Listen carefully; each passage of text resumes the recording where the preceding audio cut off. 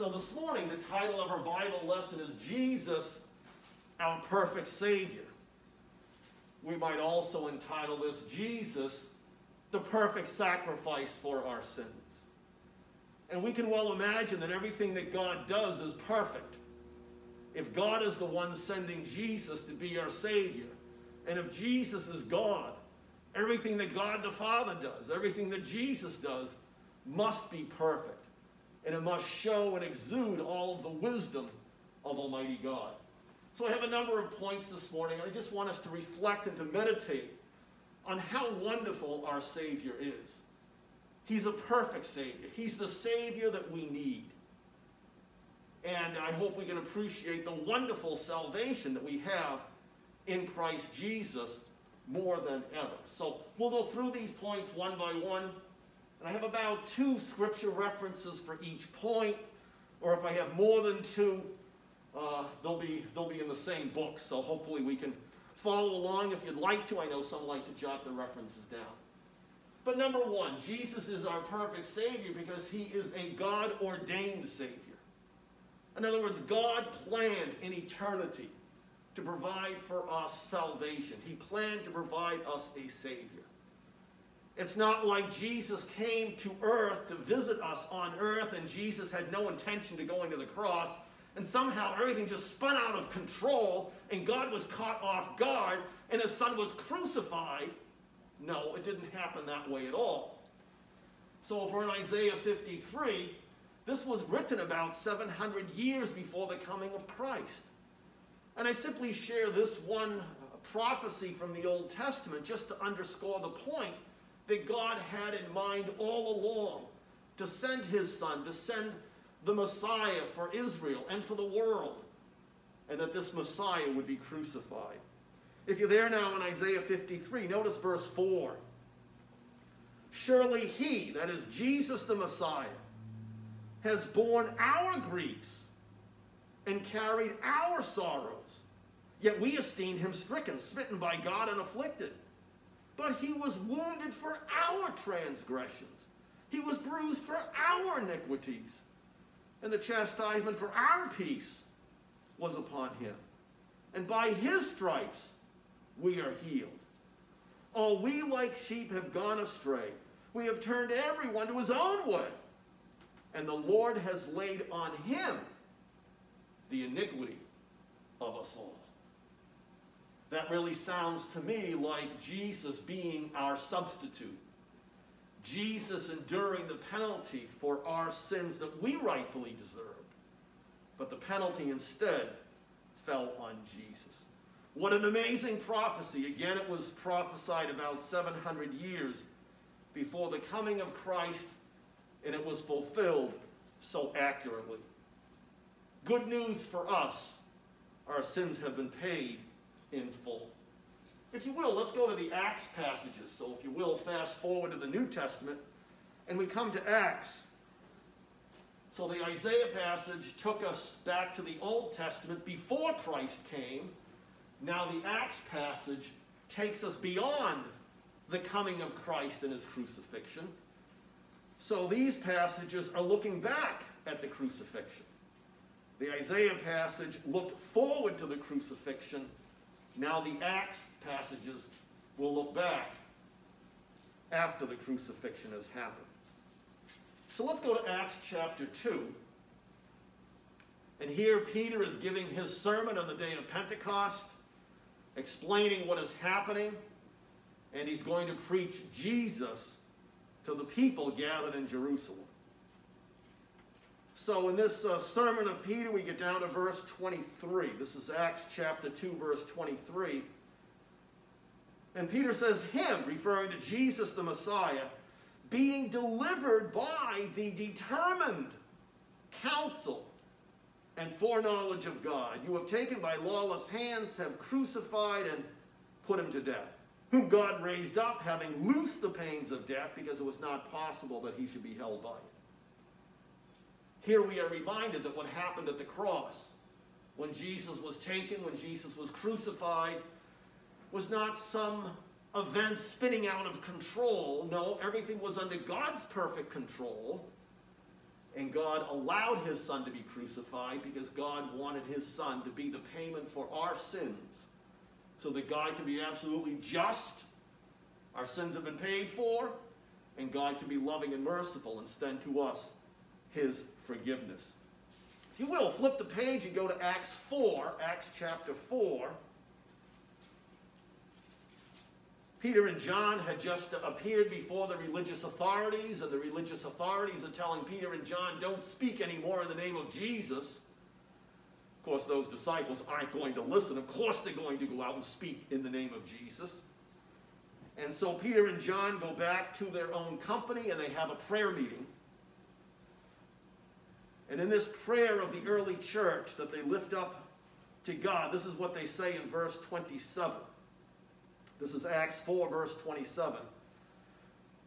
For truly against your holy servant Jesus, whom you anointed, both Herod and Pontius Pilate with the Gentiles and the people of Israel were gathered together to do whatever your hand and your purpose determined before to be done.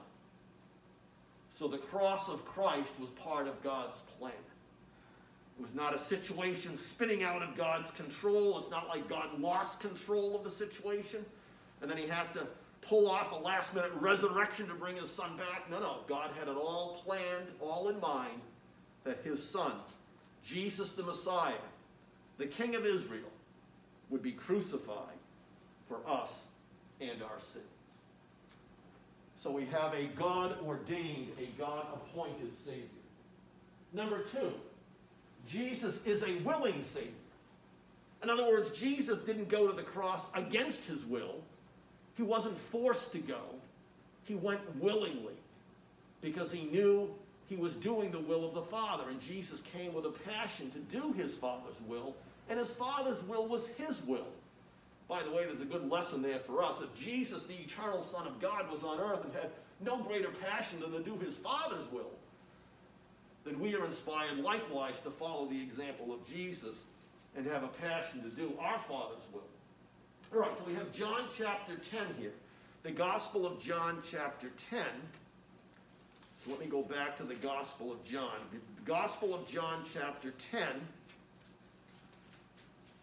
And we recognize this passage as the passage where Jesus affirms that he is the good shepherd who gives his life for the sheep.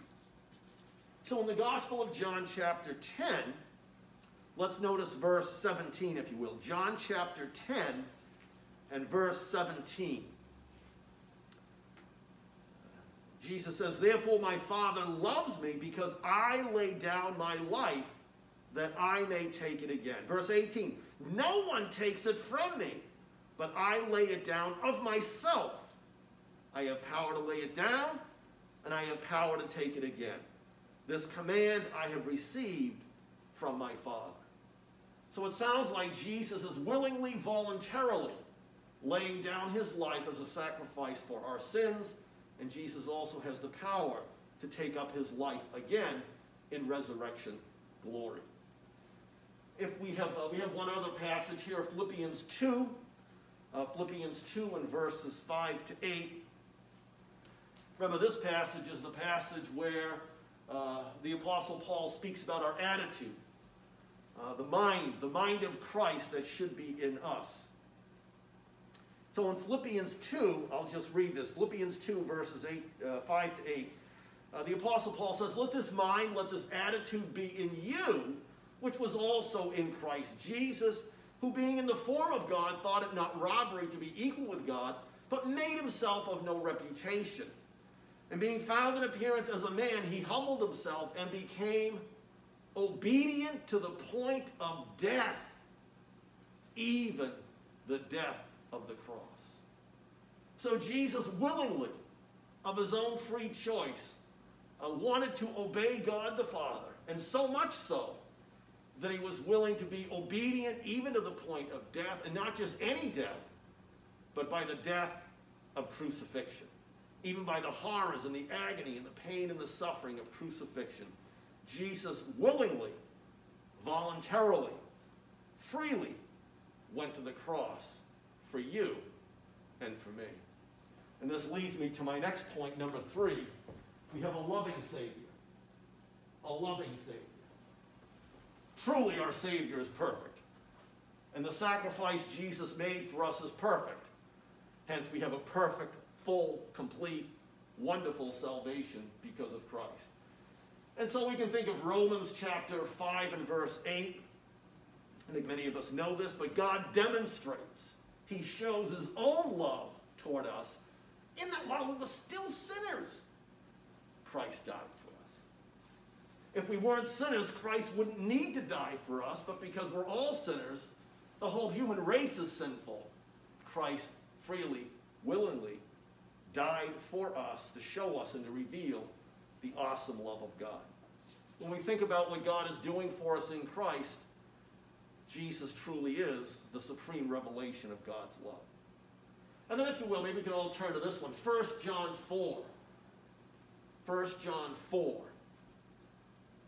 Let's go to 1 John 4. This passage also speaks to God's great love revealed in Christ. 1 John chapter 4. And as we think about the love of God revealed in Jesus, even the love of Jesus himself, I want us to think about how great that love is. I think if we're honest with ourselves, we all have a hard time wrapping our mind around the wonder, the power, the intensity, the magnificence of God's love for us. God's love for unworthy and undeserving sinners. And we learn how to love from God. God is not up in heaven looking down at us, human beings on earth. And God is not saying as he looks at earth, boy, these people on earth, they just love each other so much. God doesn't say to himself, well, I'm going to learn how to love from these people on earth because they're all doing such a great job loving. No, it's the other way around. God looks at earth and sees our sin, our evil, our vice, our cruelty, our wickedness, our iniquities. And God sends his Son into this world to reveal his love. God shows us his love so that we can look at God and what God did for us in Christ, and we can learn how to love from God, because God is love, and he has shown love to us. We know how to love. We know what love is by looking at God. God does not look at us and learn how to love. We look at God and learn how to love from him. All right, 1 John chapter 4, notice verse 9. 1 John chapter 4, verse 9. In this, the love of God was manifested, in other words, was shown, was revealed, was disclosed toward us, that God sent his only begotten Son into the world that we might live through him. Notice that God's love is determined to do something good for us, something beneficial, that we might live in union with God, that we might live and have fellowship with God. And notice that God's love is active. God sent, he did something. He sent his Son into what? The world. This sin-sick world, this hostile world, this world that was arrayed against the plans and the purposes of God and quite ignorant of God. That's the world into which God sent his Son. Now verse 10. In this is love. Not that we loved God, but that he loved us and sent his Son to be the propitiation for our sins. God is good. God is loving. God's love is active, it's powerful, it comes to our aid, it comes to our rescue. And again, I repeat for emphasis, the supreme revelation, the great revelation of God's love is found in Jesus. If Jesus didn't come, if the Son of God did not become human and live among us, we would not understand or appreciate the love of God like we do today because of the revelation of Jesus. I'll come back a little later in another point and discuss propitiation and what that means for us. But we have a loving Savior. Number 4, we have a sinless Savior. This explains how it is that Jesus can help us. He's absolutely sinless. He's not only the eternal Son of God, but he's also sinless. I suppose he's sinless because he is the eternal Son of God. So I have 2 references here. If you want to go to Hebrews, just back up a little bit. If you're in 1 John, just back up a little bit to Hebrews chapter 4. Hebrews chapter 4. and verse 15. Hebrews chapter 4, verse 15. So here the writer to the Hebrews says, "We do not have a high priest who cannot sympathize with our weaknesses, but was in all points tempted as we are, yet without sin." What the writer is saying here is we do in fact have a high priest who can sympathize with us, who can empathize with us, with all of our faults and failures. Not because he sinned, but he entered into our world of humanity. He suffered pain and tiredness, and he went to the cross. He knew what it was like to die. Not just die a death from, say, old age, or die a death from disease, or die a death from an accident, but Jesus died a very painful and horrific death that was intentional, and it was by execution. And it was meant to be painful. So yes, Jesus can sympathize with all of our weaknesses because he assumed a human body and he lived among us as a human body, being fully God and fully human. That's the high priest that we have. Yet he was without sin. Praise the Lord. He can help us because he's not a sinner like us. One other reference here, 1 Peter. So just keep going over in your New Testament. Just go past James and we're right in 1 Peter. Just go past James and we're in 1 Peter. And I'll begin in verse 18. This is chapter 1 and verse 18 of 1 Peter. 1 Peter chapter 1, verse 18. And so much of what Peter says in his letter is designed to inspire us to persevere in our faith in Christ. We have a wonderful future, and Jesus has fully secured our salvation by his death on the cross for us. So notice verse 18. "Knowing that you were not redeemed with corruptible things like silver or gold from your aimless conduct received by tradition from your fathers, but with the precious blood of Christ, as of a lamb without blemish and without spot." Jesus is the Lamb of God, that final all-sufficient sacrifice for our sins that is perfect.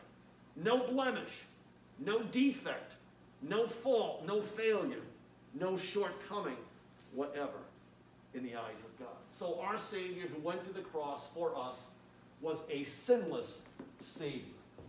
All right, point number 5. He is our substitute. He was there in my place, in your place. We already alluded to this in the Isaiah 53 passage. But let's look at some passages here in 1 Peter. You're already in 1 Peter. So if you will, just look over in chapter 2, if you will. 1 Peter chapter 2. And let's just start with verse 23. This is chapter 2, verse 23. "Who, when he," that is Jesus, "was reviled, he did not revile in return." In other words, when he was insulted, he did not insult back. "When he suffered, he did not threaten, but committed himself to him who judges righteously." And by the way, that's how we all ought to live our lives. Committing ourselves to God. Committing our life, our present, our future, all that we are, all that we have, into the hands of God. Now verse 24.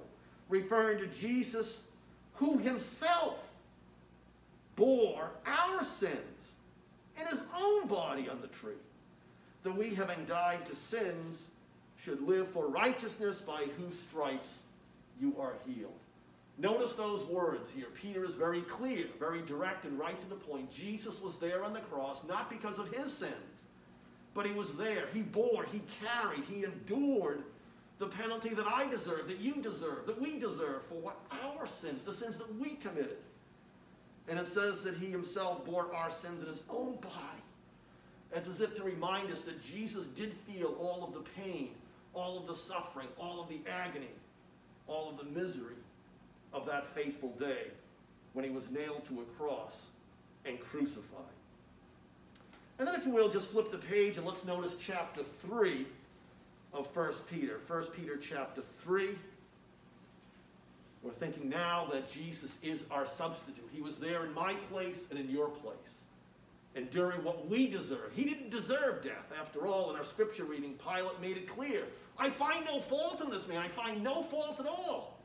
You take him, you crucify him, but I find nothing worthy of death. Now notice here chapter 3, verse 18. For Christ also suffered once for sins. And we know it was not for his sins, we know it was for our sins. Jesus suffered once for sins, the just for the unjust. Jesus is the just one, we are all the unjust. So Christ also suffered once for sins, the just for the unjust, that he might bring us to God, being put to death in the flesh, but made alive by the Spirit. So who is the one that brings us to God? Jesus does. Jesus brings me to God the Father. And when Jesus brings me to God the Father can't say no. The Father will not say no to his beloved precious Son, who paid for all of our sins. The Father will surely accept you and me. We don't go alone. We don't go begging for mercy by ourselves. Jesus brings us to God the Father, and the Father accepts us. I might just point out in that verse 18, it says that Christ suffered once. Why did Christ suffer just once? Once for our sins? Because he only needed to suffer once. This leads me to my next point, number 6. Jesus is a sufficient Savior. He's a sufficient Savior. He only needed to suffer once because his death and his sacrifice on the cross was sufficient.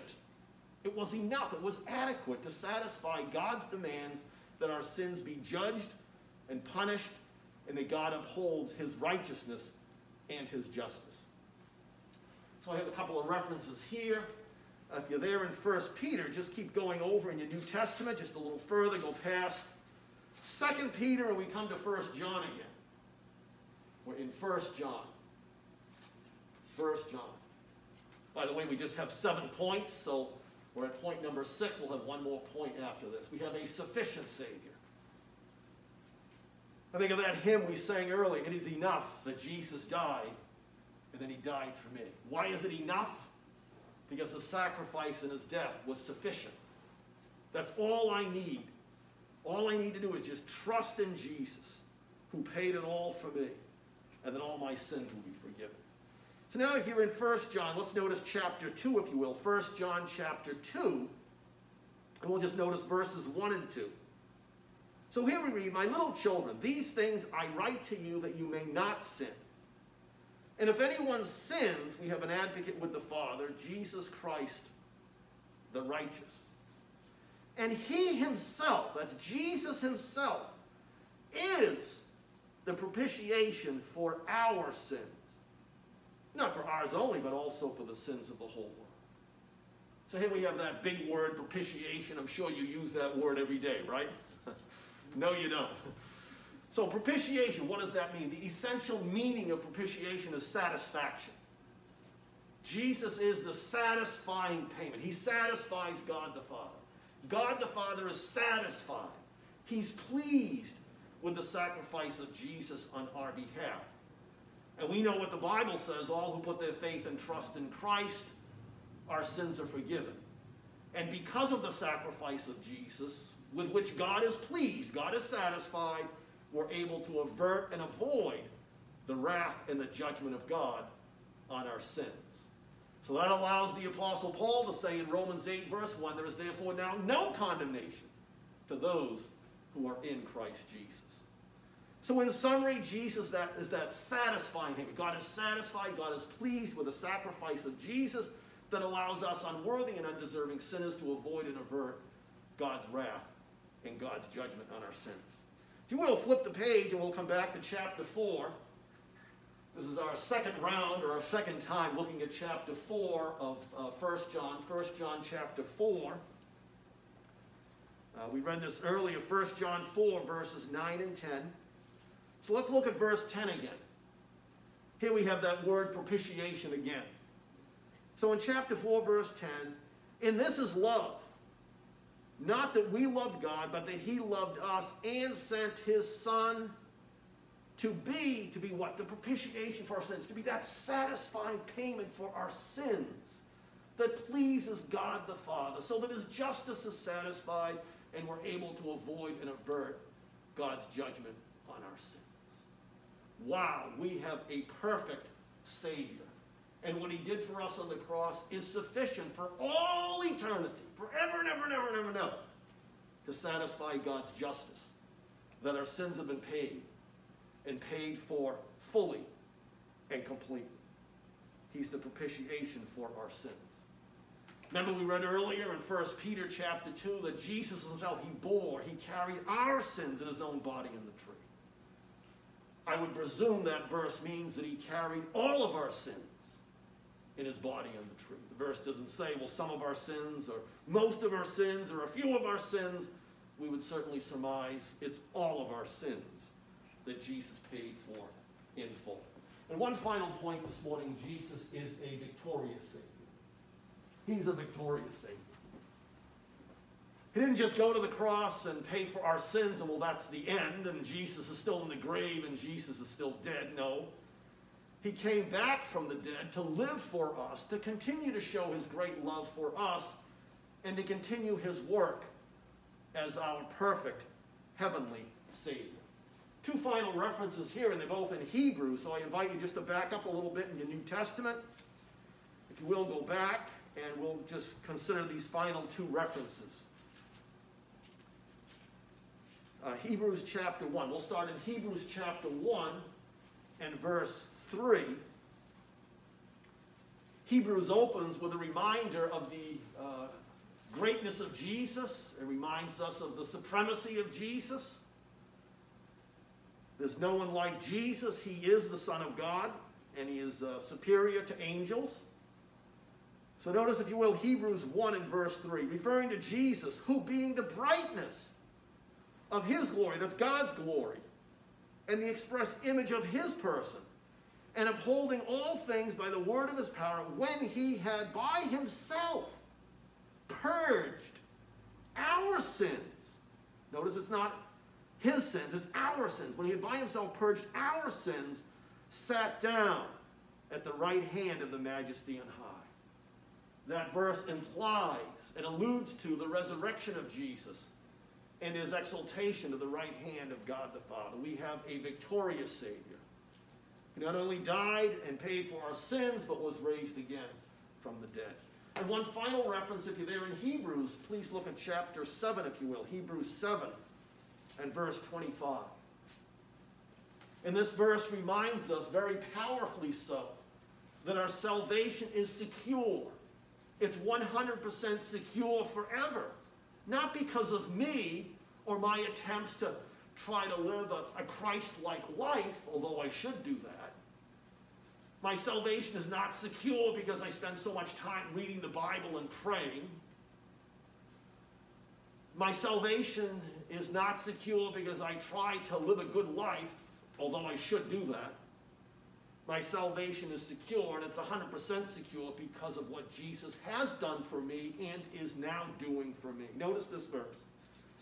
Hebrews 7, verse 25, therefore he, Jesus, our Savior, is also able to save to the uttermost. That word uttermost means completely, for all time, forever.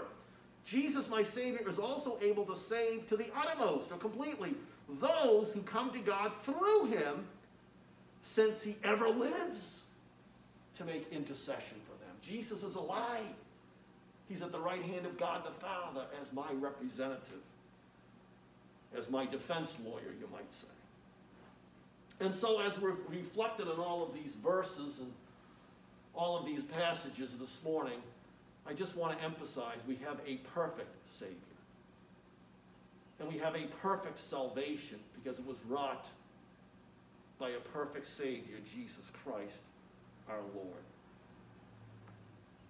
May God fill me and fill you with the joy of his salvation, and may we realize once again, it's not about me or my works or my achievements.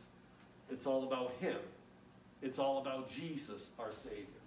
And let me just close with a few lines from the hymns. There's so many wonderful hymns in our hymn book that speak so much to the sacrifice of Jesus on our behalf. But let me just close with two stanzas. One comes from the hymn, And Can It Be? And I'll just refer to the first stanza. And can it be that I should gain an interest in the Savior's blood? Died he for me, who caused his pain. For me, who him to death pursued. Amazing love, how can it be that thou, my God, shouldst die for me? Amazing love, how can it be that thou, my God, shouldst die for me? And one other hymn. It's My Savior's Love. I'll just refer to the third stanza. My Savior's love goes like this. He took my sins and my sorrows. He made them his very own. He bore the burden to Calvary and suffered and died alone. Oh, how marvelous, oh, how wonderful, and my song shall ever be.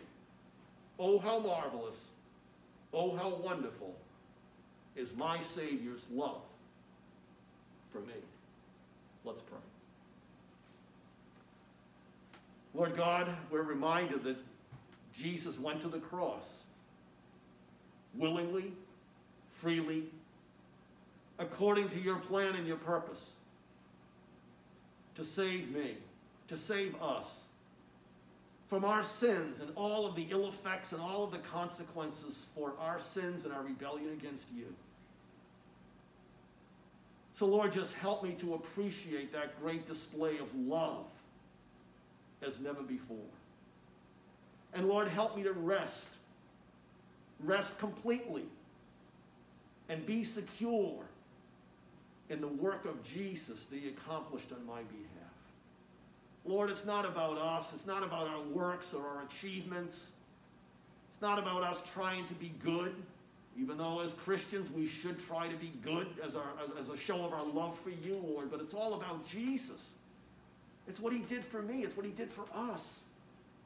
So Lord, help us just to cling to the cross in faith, trusting that the salvation we have from a perfect Savior is a perfect salvation. Bless us with the knowledge of your word. Bless us with the knowledge of sins forgiven. Fill us with joy and peace in our Savior. We ask this in the wonderful name of Jesus, our Lord. Amen. Amen.